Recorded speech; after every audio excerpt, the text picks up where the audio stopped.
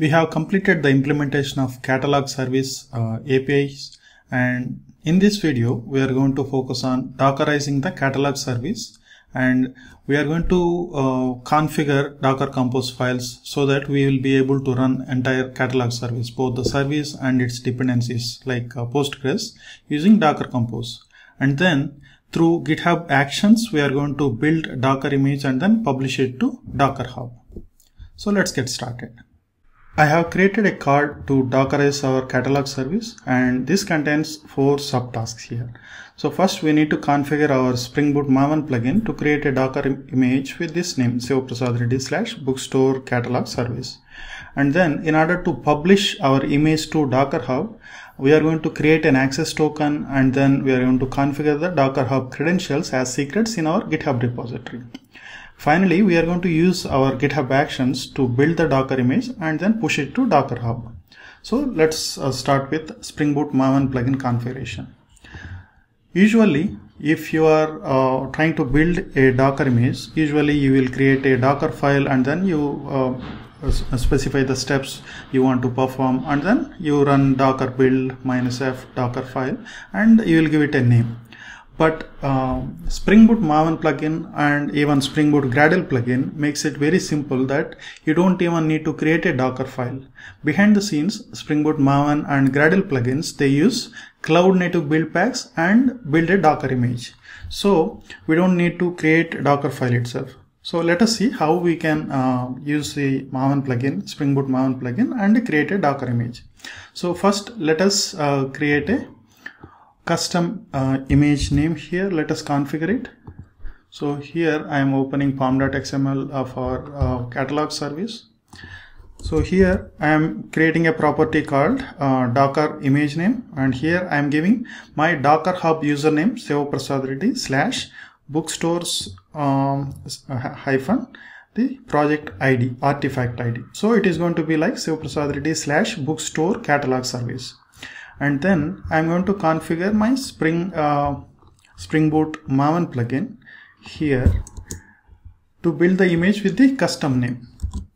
So here, if you don't specify any custom name, it is going to take whatever the project artifact ID and version it is going to create with that name. But here we want to create with a custom name, so we are specifying that different name here. And one thing to remember is, by default, Spring Boot Maven plugin is going to use build packs and create a Docker image that is suitable for AMD architectures. But right now I am using Apple MacBook, which is a ARM architecture based. So in order to customize and make it work for my ARM based architecture, I am going to use a different builder, which is going to create a Docker image that is compatible with my ARM architecture. If you are running on Linux or Windows, I don't think you need to configure this. But if you are on Mac M1 based laptops, you should be able to configure this and build the Docker image. So with this configured, now let us go to our console and how we can build a Docker image. So here I am using this command munw pl catalog service, that is to specify the submodule. So here I am specifying catalog service submodule, and I am using spring-boot:build-image. So this is the plugin goal that we can run to build a Docker image. And while building the Docker image, I don't want to run the test, so I am skipping it. So now I am running this command, and as you can see, behind the scenes it is going to use Cloud Native Buildpacks, and then it is going to build a Docker image. So here, if you are running it for the first time, it is going to take some time to download all the dependent tools, and then it is finally successfully built the image, and it gave this name sivaprasad_bookstore catalog service and latest tag. So this is how simple we can create a Docker image for Spring Boot applications. So the first one is done. We are able to configure that and we are able to build this. So next thing is create a Docker Hub access token.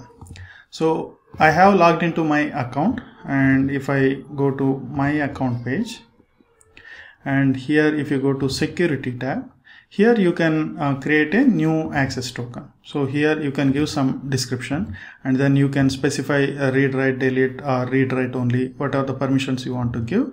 At least we need to have read, write, and you can generate a token. And once the token is generated, copy that token value, and we are going to go to our code repository here and go to settings. And if we take a look at secrets and variables and actions, so here we are going to create a repository secrets. So the first one is our Docker Hub username. So my Docker Hub username is SivaLabs,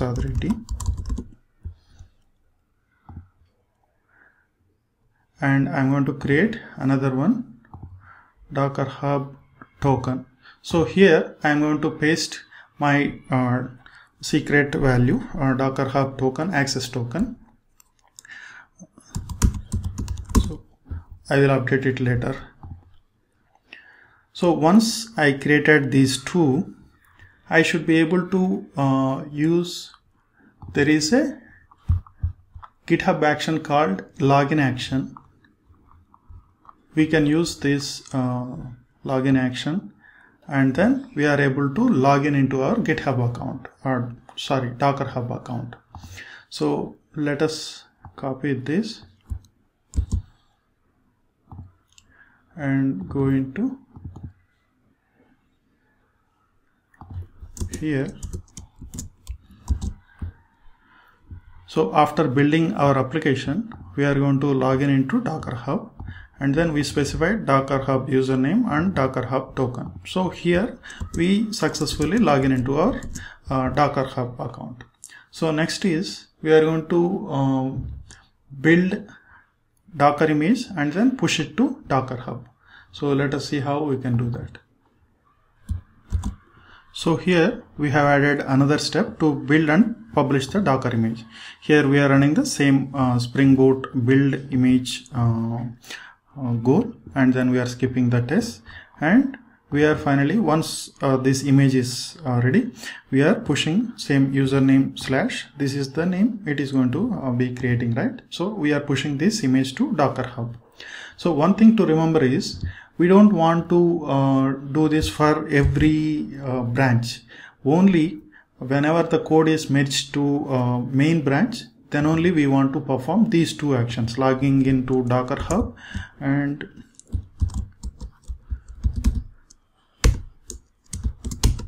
so we are going to add this if condition that says only if the current branch is main, then only we are going to perform these two steps.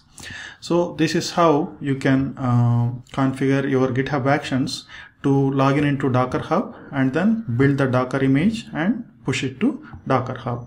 So our GitHub Actions configuration is also ready. But before pushing it to our code repository, first let us locally build the Docker image and then run entire application in Docker Compose and then verify everything is fine or not. In our deployment Docker Compose folder, we already have infra.yaml where we are going to create all the dependent services like catalog database, order database, and key cloak, rabbitmq in this infra.yaml file. And all of our application services like catalog service, order service, they are going to be defined in apps.yaml file. So here I'm configuring the catalog service like this. As we have seen, we are going to use the image SivaLabs /bookstore catalog service. So this is how this is the name we have given to our catalog service. Okay, and here we are giving the container name as catalog service, and we need to provide some environment variables to be able to connect to the database. So earlier, if you take a look at our application.properties of our catalog service, we are specifying db_url as an environment variable. If this value is present, it is going to take this, otherwise it is going to take this default URL. But now that we are running both database and our catalog service in Docker containers, So the names will be different. It is not going to be localhost. It is going to be the container name of database. So we can override these properties using environment variables. So Spring Boot already provides one mechanism where if you want to override any of its configuration properties, we can provide them as environment variables, but with a capitalization and using underscore instead of dot. So for example, we can override like this. So underscore capitalized, and instead of dots underscore, you can provide this value like this. But however, I personally prefer to configure our application properties like this with some language independent way, like whether you are using Spring or some other framework or some other programming language, it shouldn't matter. So simply you can configure the environment variable using db URL, db username and db password like that. So that is why I have given configuration like this. So now instead of configuring the environment variable like that, we can use db URL equals to JDBC PostgreSQL, and here this name is whatever the name we have given to this container. So this is the container name. Okay, this is going to become the host name.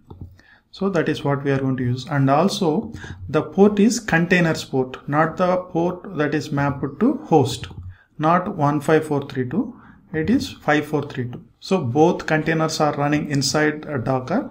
So we are going to take this as the host name and this as the port number. Okay, so that is what we configured, and also configured db username and db password like this. And this service is running on 8081, and I am also mapping it to host 8081. And also here I am mentioning this service is depending on catalog DB based on the condition that service healthy, which means when you run this service, it is going to wait for catalog DB to be up and running and also healthy. So here we have defined some health checks. So until it is fully up and running, our service is going to wait and then start the application. And finally, here we are limiting how much memory it should take by this container. Okay, so this is all for now. Going forward, whenever we are adding a new service, we are going to add more and more services to this apps.yaml file. Okay, so now we have our configuration, everything is ready.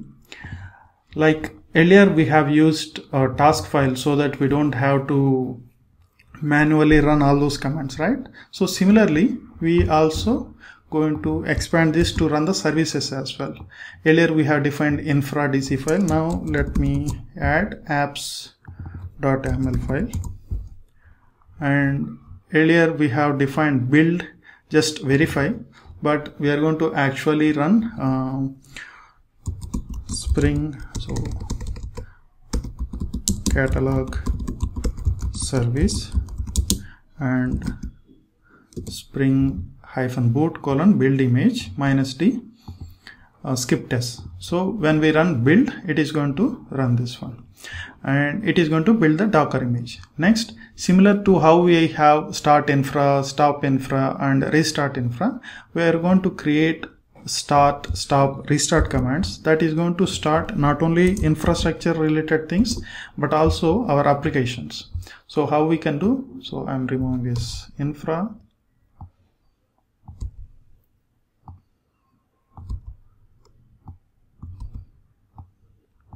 And here earlier we mentioned only infra.yaml file, but when we run just start, we want to run not only infra but also our application. So here I'm going to change apps.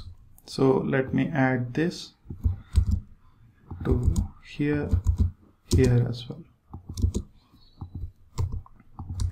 So basically for Docker Compose, you can specify multiple files, -f and file name, -f and file name. So I'm simply using that. And for restart, again, I'm stopping it first and then sleep for some time and then starting again. So with this, one thing I would like to do is whenever I run start, I would also first run this build command. So how we can do that? So like this. First we are specifying the dependency. So whenever I call start, I would like to first build it. Okay. Now let us go to console or terminal here. And first let us make sure containers are not running. So first here let me remove it. Okay, so now let us check simply by running task start. So first it is going to build the Docker image here.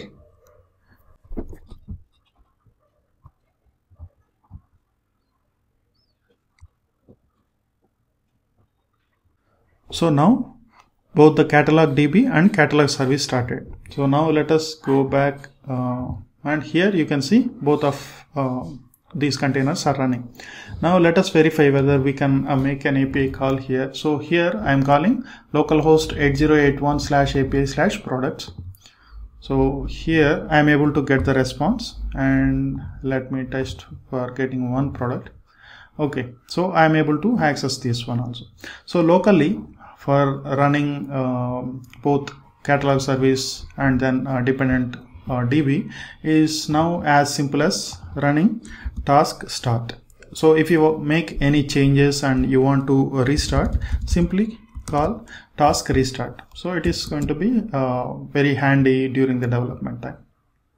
I have pushed the changes into our repository, and automatically the GitHub Actions pipeline got triggered. So here you can see it ran all the tests and everything, and then it is able to log in into our Docker Hub account, and then it built the Docker images, catalog service, and then finally push to Docker Hub. So here. So it is successfully be able to build and push the image to Docker Hub. Now let us go to my account, and then when I click on the repositories, here I can see bookstore catalog services published into my Docker Hub account. So that is how we can completely automate this building and pushing the image. So I think we are done with building the catalog service for now. We are done performing all these subtasks, so I am marking it as done and I am moving it to done lane. So I think that's all for catalog service. In the next video, we are going to start working on order service.